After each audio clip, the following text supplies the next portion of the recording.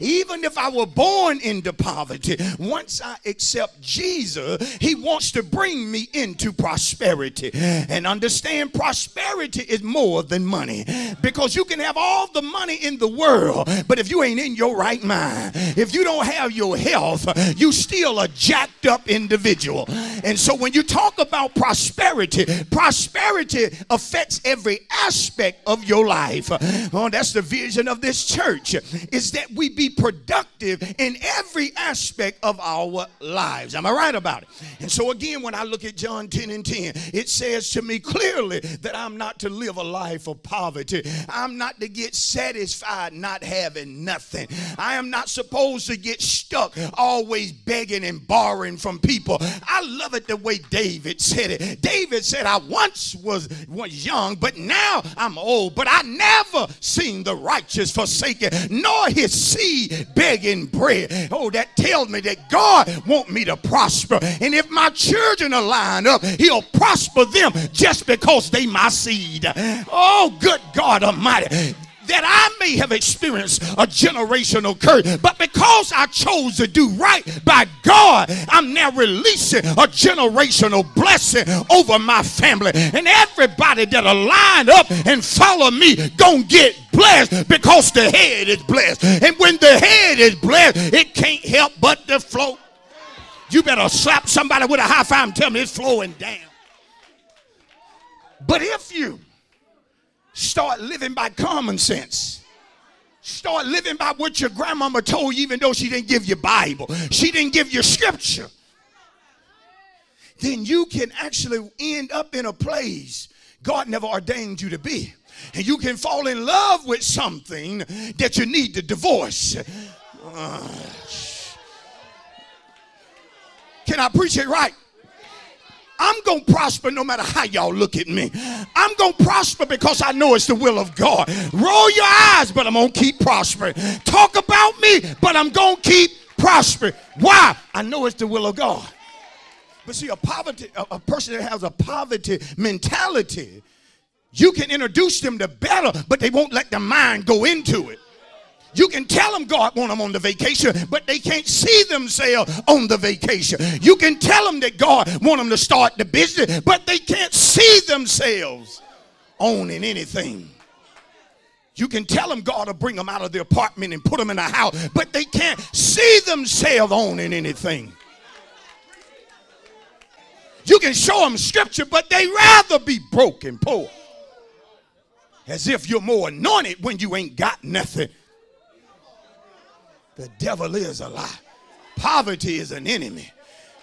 But you know what else Jesus said in John 10 and 10? He said, I've come that they may have life and have it more abundantly. Why did he say abundant life? Because he didn't want them boys to mess around and think he was talking about existing only. He already knew they were existing. He came and told them, if y'all ever get to the point to where you're just existing and you're not living, existing is an enemy.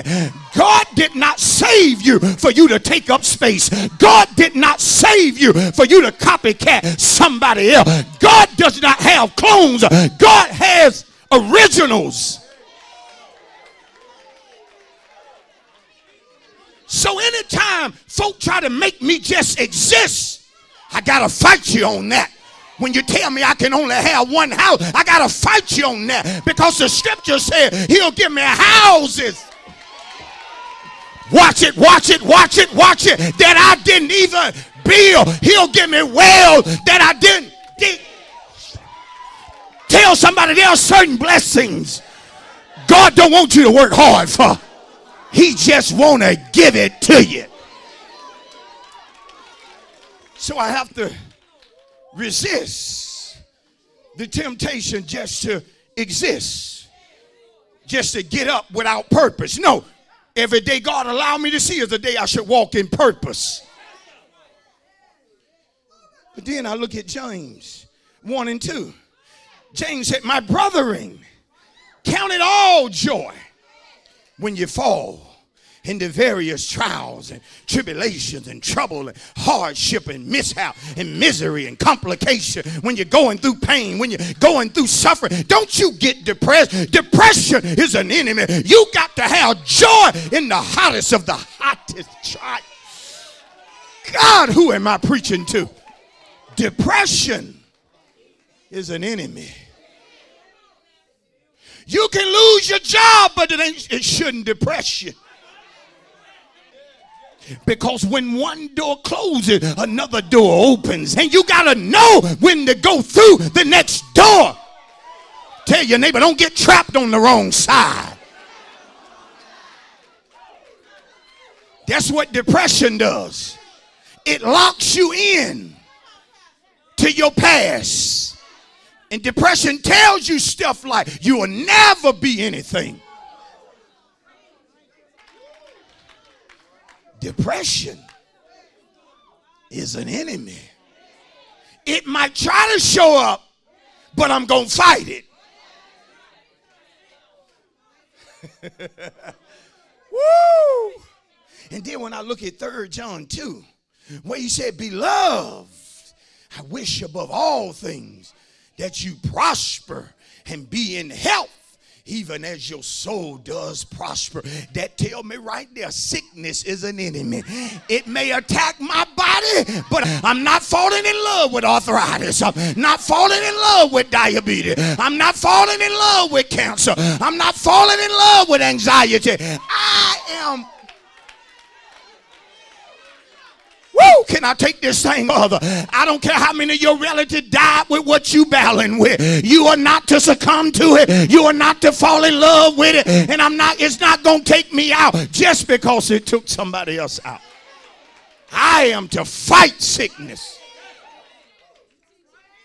and to look at it as an enemy. The pain is real. But I refuse to allow the pain to stop me from doing what he told me to do. You got to learn to do what God told you to do when you're in pain. Hurting, but I'm still going to do it. Battling in my body, but Lord, I'm going to do what you told me to do. Even if I'm the last one to get in the church, I'm going to leave the house early because I know it take me a few minutes to get in there. But I might just be barely on one leg. But when I get up in the house, I'm still going to leap for joy, even if I got to get...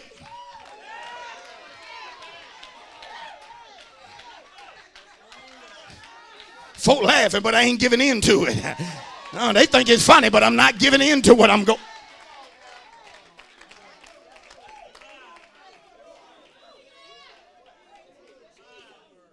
The Bible says in Hebrews 11 that they subdued kingdoms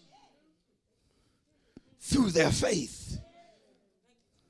I've got to break that this year. So what? If the supervisor don't like me, I'm going to get the promotion anyhow. So what if the teacher don't like me? I'm going to pass the class with an A anyhow. So what if the coach don't like me? I'm going to get the starting position anyhow. It's so what if the bank president don't like me? I'm going to get the house anyhow. See, you got to learn not to allow folk to control you. And before you worry about what everybody else is going to do, the main thing that you have to subdue is your flesh. Because if you are not careful, you're going to mess up yourself again. Did you hear what I said? If you are not careful, and if you don't bring your flesh up under subjection, it ain't going to be the devil. It ain't going to be the enemy. It won't be your hater. It's you messing up yourself again.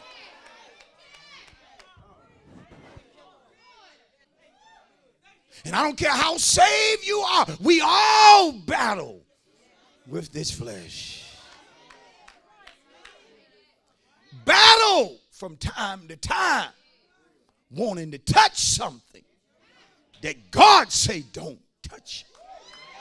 Don't touch it, don't touch it, but the thing he tells me not to touch is the very thing I dream about. It is the very thing that when I dream, I wake up smiling before I ever repent. Oh, I'm coming up in your house. Yeah, I'm talking about what you see sometimes.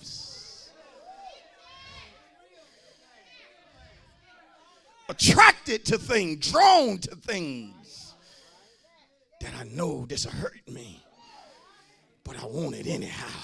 And that is the reason most folk can't control the flesh, is why even in the church you have so much slipping and tipping and dipping going on, because people are not putting their flesh up under subjection. Sister, you got to be able to know he look good, but I can't touch it. Brother, you got to know she fine, but it ain't mine and I can't touch it. Gotta be able to compliment somebody and keep it moving. Yeah, that looks good on you, but I got to keep it moving. Woo! See, when church folk, when you preach on the flesh, it get quiet. Because your neighbor wants you to think they're more than what they are. They want you to think they had. Tell your neighbor, you ain't gonna fool me this morning. Tell them you ain't Holy Ghost headquarters. Tell them you battle with your flesh sometime too. Yeah, you ain't always speaking in tongues. Every dream ain't about heaven. Come on, somebody.